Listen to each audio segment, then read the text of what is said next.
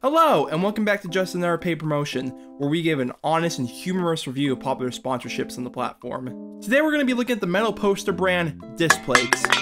These videos are usually fan-funded and are not sponsored at all, so please do consider liking and subscribing.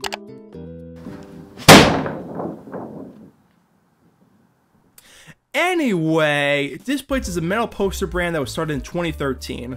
Instead of making posters out of traditional materials like paper or canvas, they press their posters onto metal sheets that can magnetically connect to your walls. They've been a constant sponsor for a few years now, especially in the gaming side of the platform, which makes them a perfect contender for today's video. Now, I've had many posters throughout my life, and I will say they can be quite a hassle to set up. Coming from experience, finding a high quality poster out of the flood of cheap prints out there can definitely be a challenge. Not to mention the pain of finding a decent and affordable frame. For example, where I'm editing this video right now, I have this Bob Dylan poster that is just being held up by tape, so I could definitely see the appeal of Displates. They have millions of poster designs, from officially licensed ones like Marvel, DC, Star Wars, to even straight hell, as well as an endless amount of creator-made posters. And because of this large amount, it made it really hard to decide what posters I should review, so I decided to let my community pick out what posters I should get, including my lovely supporters over on Patreon and Ko-fi. Thanks guys. So let's see what my lovely audience picked for me.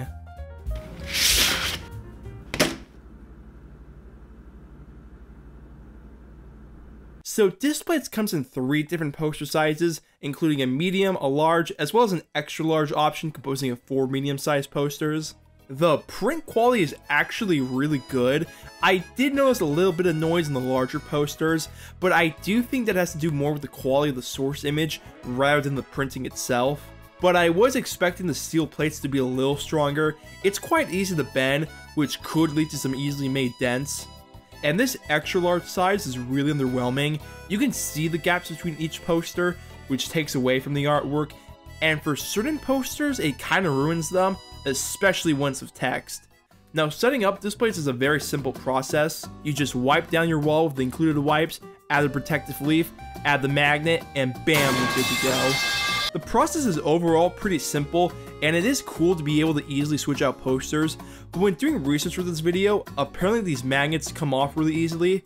Personally, it hasn't happened to me just yet, but just looking at these magnets, I could see how the side that sticks to the leaf could fade or dry away, but because it's just normal stick abrasive, you could possibly put this to any flat surface you want. Displates also allows options to be added to your poster, including frames and gloss finishes. The gloss finish is actually pretty good. It's kind of hard to show on camera, but at certain angles it leaves a nice touch on the poster, which is the exact opposite I could say about the frame. This frame is garbage. I thought they were going to put a real frame over a Displate, but it's just a fake wooden texture which crops off the sides of the artwork, leading to certain parts being covered up. Definitely not worth the extra price tag. Also, when I was writing the script for this video, Displates released a new poster line called Textra. Basically, it gives texture to certain parts of the poster. I would have gotten one if I didn't waste all my money on a $165 gaming poster that was made in Photoshop, which leads to 2 issues I have with Displates. The first would have to be the price. For the size of these posters, they're way too overpriced. For how much a large is, you could probably find a high quality paper version and get yourself a real frame. Yeah, the installation could be longer and even be a little more tedious, but you could be saving a lot more on a poster that could even be bigger than a Displate. I think Displates themselves know how overpriced their products are because of the never-ending amount of discount sales on their website. When doing research for this video, there was always some sort of seasonal discount going on, giving the impression that it was a limited time deal, even though some of these deals were only a few days apart. And with a large amount of coupon and sponsor codes out there, really questions the legitimacy of the normal price tag. The second issue I have with Displates is that, oh my god, there's so much junk on this website! For every good poster design, there's about 100 or so AI generated or inspirational quote posters that overfloods the entire website. A lot of the posters consist of stolen artwork that has some sort of Photoshop effect on them, or even just a generic poster you can find on any other website. There are officially licensed posters that are of a much higher quality, most of the time, but they only make a small percentage of the whole website, and if you really want to find a high quality original poster, you have to go through a lot of posters like these.